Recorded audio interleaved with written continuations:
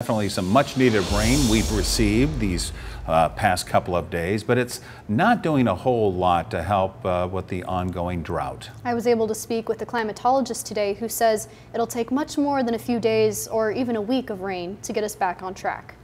The outlook for the next week or so is a little bit more promising, but a lot of areas, especially in the eastern half of the state, really have a large deficit to make up. So while this rain certainly helps, we're not going to get out of the woods that easily with the pretty dire drought situation we have right now.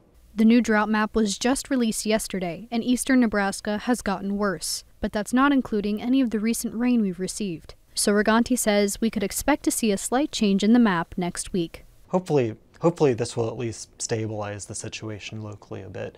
Hard to say exactly how much will improve until I get to look more at the data early next week.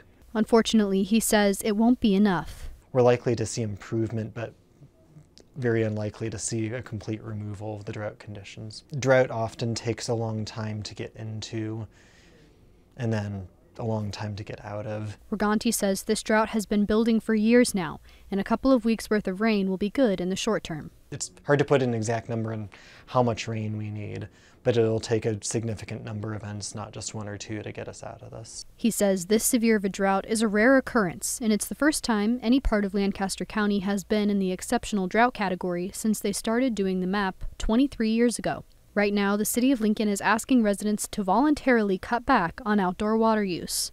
But the Lancaster Rural Water District is implementing a mandatory reduction in sprinklers by 50%. They say if customers don't do that, the district will ban sprinkler use for the rest of the year. The rain has been good for farmers, but extreme weather, like strong winds and hail, are bringing their own set of problems for them as well. Riganti says looking at the forecasts throughout the summer, it's possible that we could see some relief once fall comes around. But for now, people should continue to be cautious with their outdoor water use.